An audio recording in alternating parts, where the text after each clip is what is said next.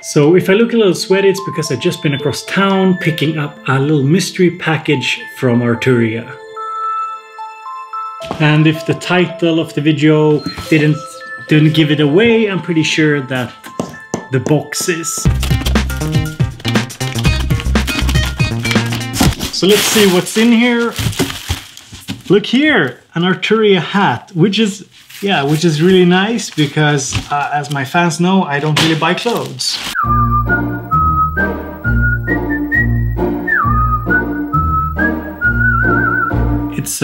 It's a little snug. Now, even though I've already made some content with the MicroFreak, I haven't actually played it myself. I wanted to have that experience for myself here in the studio. So this is genuinely the first time I'm actually sitting down with the MicroFreak. So my initial thoughts about the build quality is that it's a sturdy plastic enclosure. The much debated keys on the unit actually feels nice from a build quality standpoint. On camera, the whole unit and especially the keys might look a little toyish, but that's not the case when you actually get to touch it. Knobs and buttons all feel kind of nice. Whoops, whoa, whoa, whoa.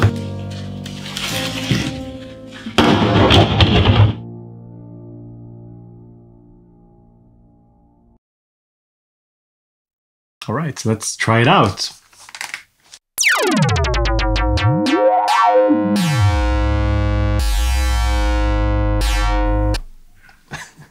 Cool.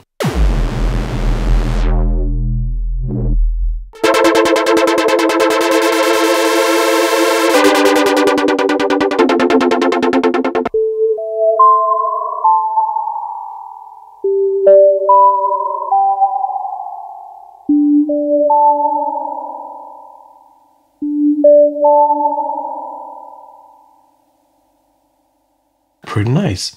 There's actually a really nice representation here of the cutoff and the resonance here, as you can see. On the screen it's very responsive, so it's very nice.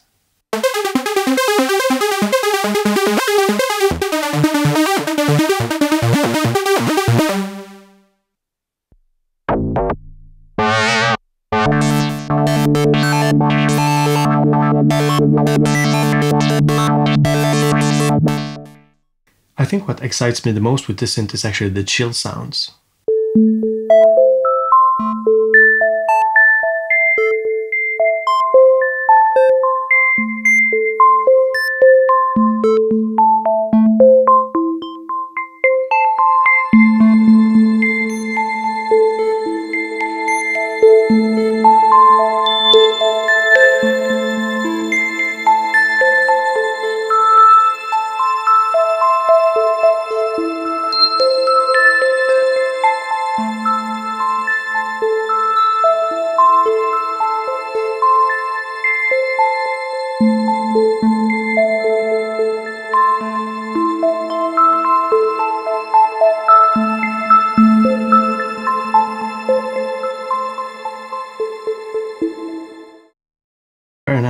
Very nice indeed.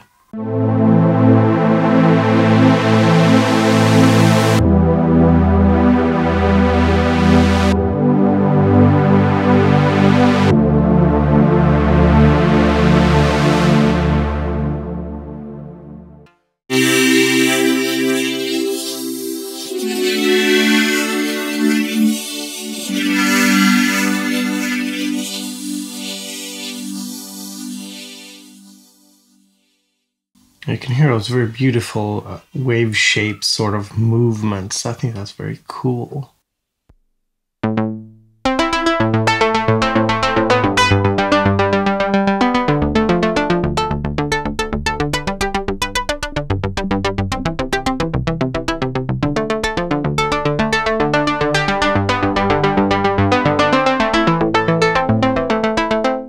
Beautiful.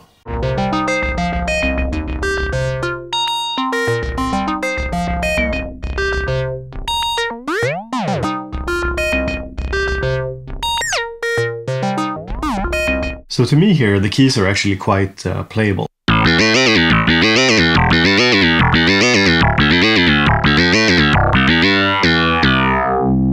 But as you might have noticed, I'm not a keyboard player. So I think if you're used to normal keys, this might feel very weird. But to me, the lack of travel distance isn't really much of a problem. I kind of enjoyed this actually.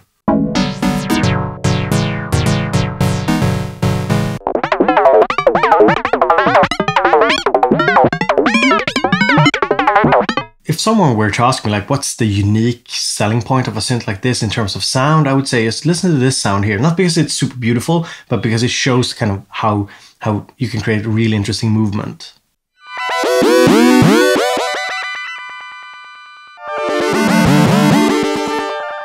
So you hear all that movement in the sound? That's very cool.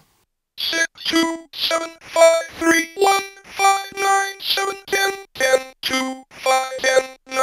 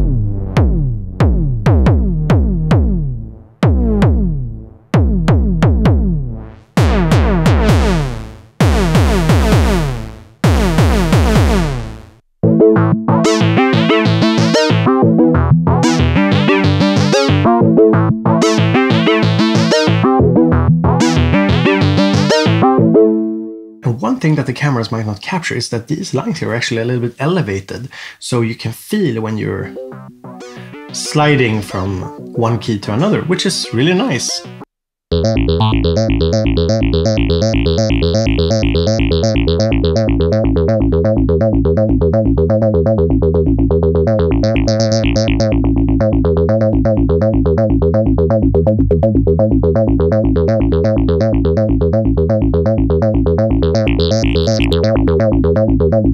Let's see if we can make a little sequence here. It seems like you hold shift and press the sec here. Okay, step recording, step 1. Okay, let's do it.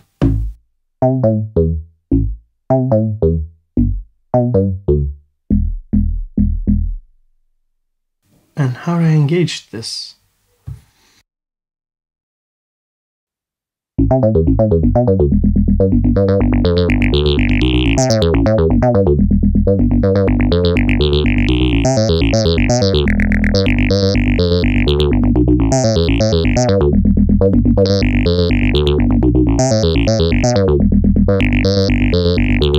So this is actually quite cool. You can record into the sequencer changes to the waveform, which is, yeah, I think that could be very funny.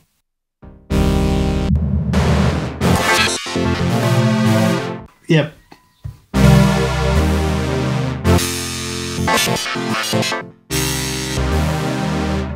You get the idea. It's kind of crazy.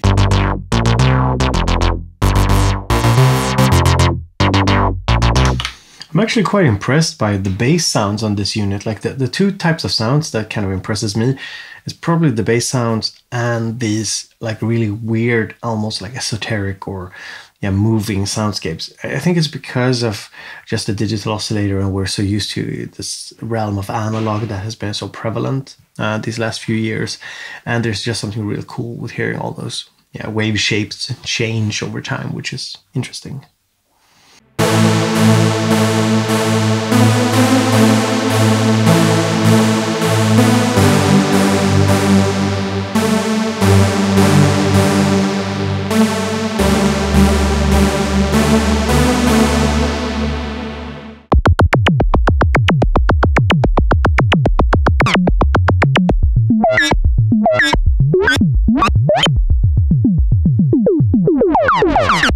And one thing to keep in mind here is that when we change the waveform, we're radically changing the sound. So let me play a sequence here.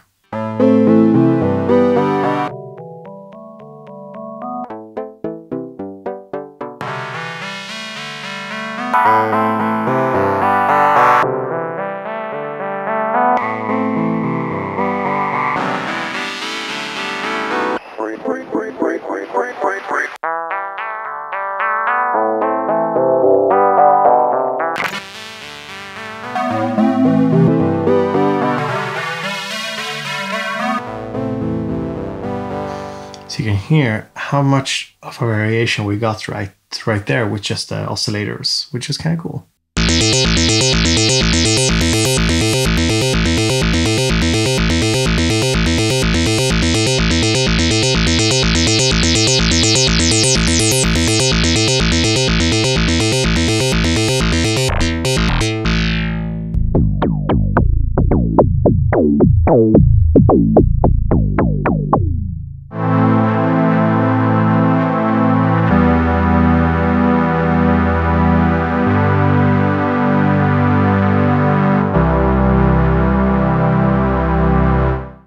I really think the bass sounds are impressive.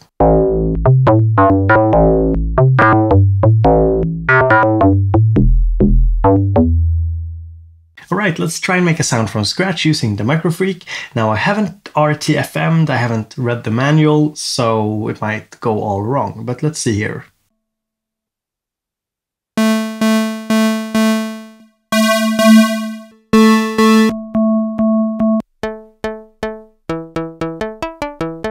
So these are different wavetables or waveforms, and we can change them up as well.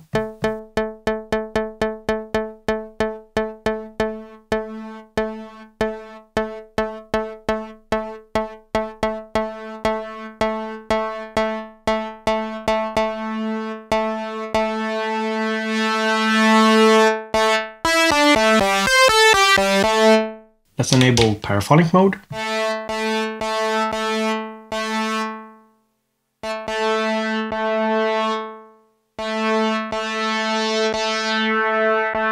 Let's send some of the envelope to the filter.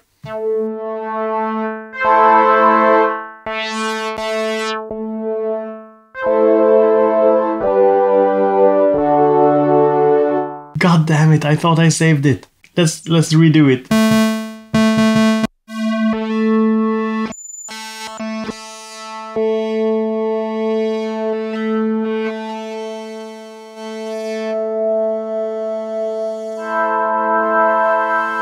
So let's do cycling envelope to timbre.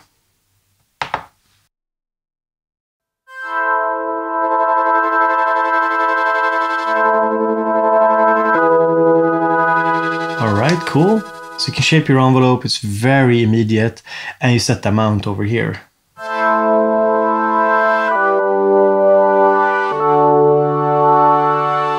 So now you can hear how the timbre changes with the envelope. I want to do LFO to wave. What happens if I do that? This, let's see here.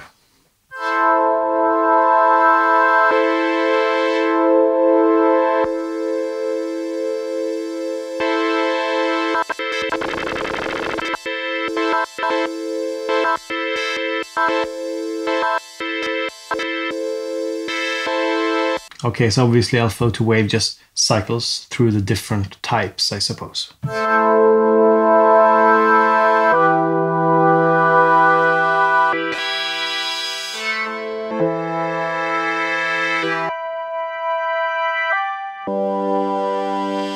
Oh, cool. Okay, cool. So you can assign it just like on the Matrix Brute. So if I hold down assign 2 here and I change this, oh, VCO parameter 3. Let's do it instead like this. LFO to shape. And let's turn off the LFO to wave so we can actually hear. Wait, how do I? Okay, there we go. Turning off LFO to wave. And let's set the amount of LFO to the shape.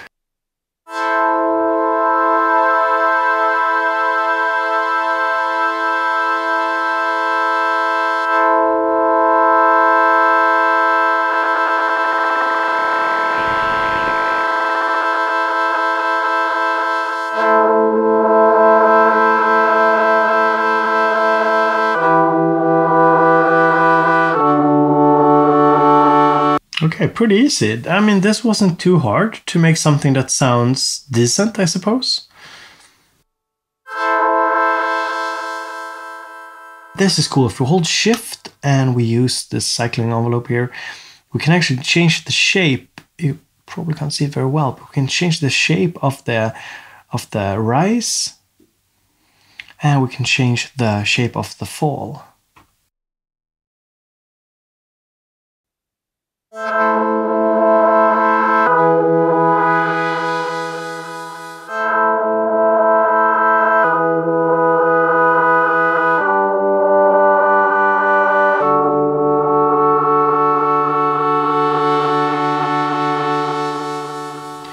Alright, so yeah, that's pretty much how you make a sound on it. That wasn't too hard. Now, can I save it? Preset saved! Whoa! I did it. I did it. So this was a first little look here at the MicroFreak from Arturia. Is this a synth you're interested in, or is it something that you probably will skip?